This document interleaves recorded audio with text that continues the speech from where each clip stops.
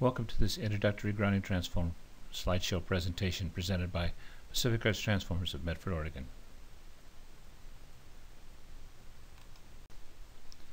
So what is a grounding transformer?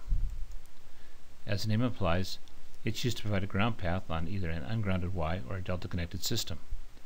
Furthermore, the relatively low impedance path to ground maintains the system neutral at ground potential during fault events. The second function for grounding transformers is it supports the voltage on unfaulted phase during fault events. If a single line to ground fault occurs on an ungrounded or isolated system, no return path exists for the current to flow.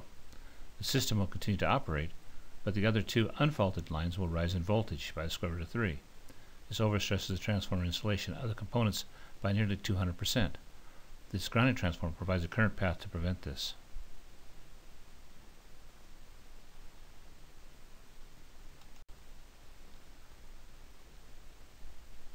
The third function of grounding transformers provides a metering point to measure faults. Since all ground faults all flow back through the neutral to the system, it's a convenient place to place a CT to monitor these faults for system protection.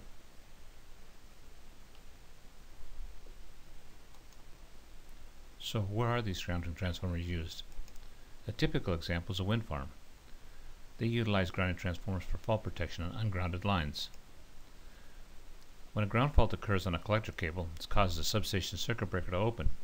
The wind turbine string then becomes isolated from ground. The turbines do not always detect the fault, and generators continue to energize the cable, driving the fault even further. Voltages between the unfaulted cable and the ground rise by root 3.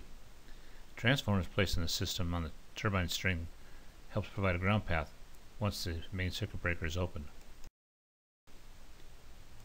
This is a typical wind farm schematic illustrating the grounding transformer application. When the feeder breaker opens, the collector bus and the step-up transformers, delta connected medium voltage windings, all rely on a grounding transformer for their grounded path.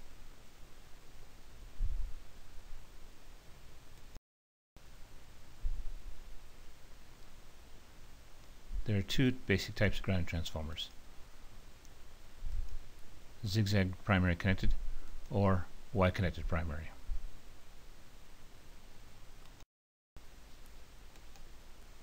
Zigzag transformer contains 6 coils on 3 cores. The first coil on each core is connected counterwise to the second coil on the next core. The second coils are then all tied together to form a neutral, and the phases are connected to the primary coils.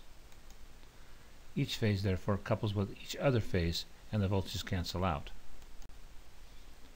Schematically it looks like this. It's a symmetrical 3-phase source.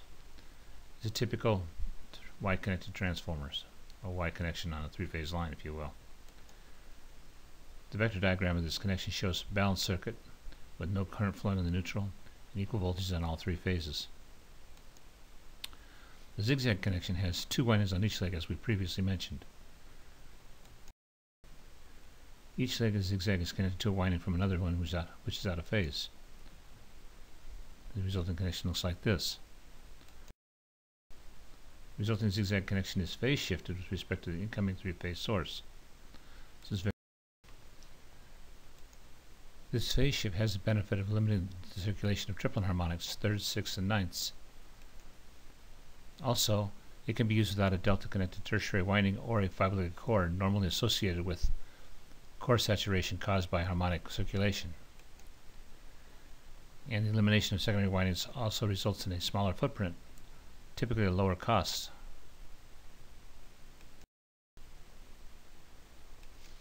Y-connected transformers includes either a delta or Y-connected secondaries.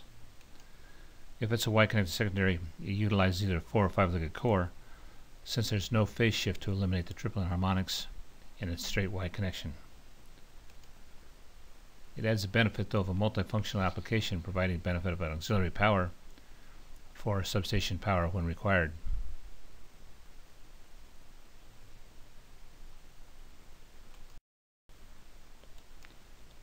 So how do we specify a grounding transformer? Well, first of all, you have to know the basic parameters, such as primary voltage, phase-to-phase continuous primary current or rated kVA, continuous neutral current, the available fault current and its duration. Impedance has to be specified either as a percentage or as an ohms per phase value. primary winding connection choice of zigzag or Y connection, secondary connection if required, and basic overall construction. Let's look at each one of these in greater detail. Primary voltage. This is the system voltage to which the grounding winding is going to be connected. Don't forget to specify the BIL. In some cases, the BIL will be dictated by the equipment considerations, such as we see frequently with 150 kV BIL equipment on 34.5 wind farms, because of the limitation of dead front connectors available. Newer products are coming out today with higher BILs, but there's still a large installed base of 34.5 kV wind farms operating at 150 kV BIL because of the cable connections. Primary current. This is a transformer must be sized to carry the rated continuous phase-to-phase current without exceeding its temperature limit. This is a basic parameter of all transformer design. The higher the current, the larger, more costly the transformer. Typical values can be as low as 5 amps or as high as a few hundred. Include any auxiliary loading requirements if you have a Y-connected primary and you're providing a secondary load. The continuous neutral current. This is defined as 3 times the phase-to-phase current because it's zero sequence current and the neutral sees all 3 phases simultaneously. It is the value that is expected to flow in the neutral circuit without tripping protective circuits. This would be a continuous, unbalanced neutral current that would flow in your system all the time. This is not a fault event, this is a continuous current. It's used to design the thermal capacity of the transformer. The fault current duration, on the other hand, is used to determine the short time heating resulting from a fault on the system which returns through the transformer. Typical ranges run from a few hundred amps to a few thousand amps. Duration is expressed in seconds and not cycles. A typical example would be 400 amps for 10 seconds. Impedance. Impedance can be expressed as either a percentage or as an ohmic value per phase. Either should be chosen such that the unfaulted phase voltages are within the temporary overvoltage capability of the transformer and the associated equipment such as arresters, terminal connectors, etc. Typical values for impedance can be as low as 8% or as much as 100%. Impedance must be determined by the system designer, and the transformer manufacturers need to be advised at the time of order.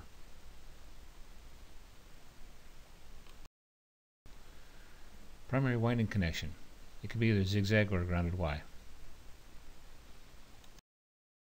Secondary connection. Specify the secondary voltage and connection for transformers that are primary Y connected. Remember, this can be either a delta or a Y connection.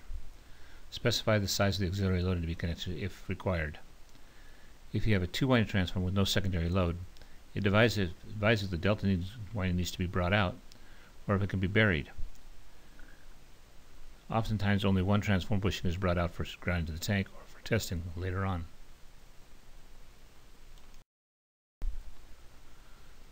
Construction features. What's your transformer going to look like? Is it going to be a compartmental pad mount or a unit substation type design? Do you need this application indoors or outdoors? What kind of fluid type do you need? Do you need mineral oil, silicone, or EnviroTemp FR3? Site elevation or environmental conditions. Is it a high fire danger area? It's going to be a seismic rating, pollution rating, extreme heat. Connectivity. How are you going to hook this transformer to your system? Is going to be a dead front or live front connection. Using spade terminals, cover mounted or sidewall bushings, exposed or enclosed bushings. Temperature rise. Ground transformers seldom designed to carry a load, so temperature rise hardly becomes an issue. However, normally they're designed at 65 degrees. If you have a 55-degree rise transformer requirement, we can do that. 55-65 is an unusual requirement for grounding transformers. Since there are no future loading requirements, it's not very frequent that you'll see an elevated kVA or an elevated rating for them. But special coding requirements, let us know. For more information and specification sheets, visit our website at www.pacificcresttrans.com. Thank you.